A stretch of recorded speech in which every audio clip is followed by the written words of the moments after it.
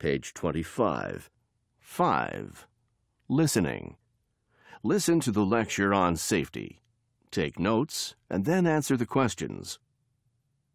Thanks for coming to our Safety Tips seminar today. This short class will give you important tips and tools for maintaining your personal safety. One of the easiest and most important things you can do to prevent yourself from being mugged is to keep valuables out of sight. Expensive watches, rings, and necklaces make you an easy mark. They are like an invitation to a mugger.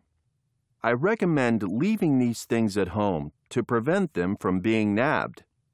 However, if you must wear them, make sure that they are covered by your clothing until you arrive at your destination.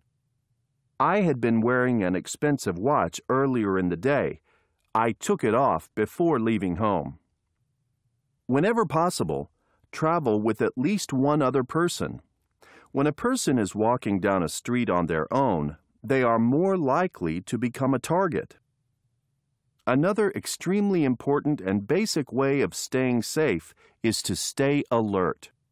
Always remain aware of your surroundings and don't let your guard down. While I walked here today, I was taking constant, quick glances around. This gives you the chance to recognize people or situations around you that are potentially unsafe. If you feel unsafe, quickly walk to a well-populated area and, if necessary, get help. Whenever you can, avoid unfamiliar locations. If you must travel through an area you aren't familiar with, become familiar with it. Before I came here today, I had never been to this part of town. So before I left my house, I mapped out the route to get here. I also made sure to find out the location of the local police station.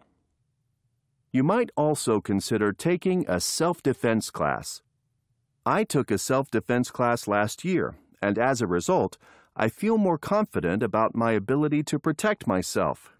In fact, while I was taking the class, someone actually tried to mug me. I say tried because, thanks to the class, he didn't succeed.